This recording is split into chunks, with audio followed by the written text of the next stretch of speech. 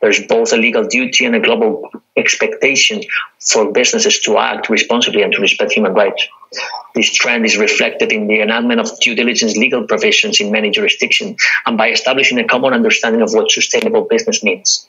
ISHR will continue to support the smart mix of strong and binding legislation, as well as measures to guide the implementation of human rights due diligence by companies and to hold them accountable when they abuse human rights. It is in this last element that ISHR welcomes the working group's recent release of the guidance for engaging with, safeguarding, and ensuring respect for the rights of human rights defenders. It builds on a premise that we at ISHR have promoted for years. Business and human rights defenders operate in and benefit from a shared civic space defined by common fundamental civic freedoms. They are essential to good governance and accountable institutions, but also to stable and profitable business environments in which companies and economies thrive and people prosper.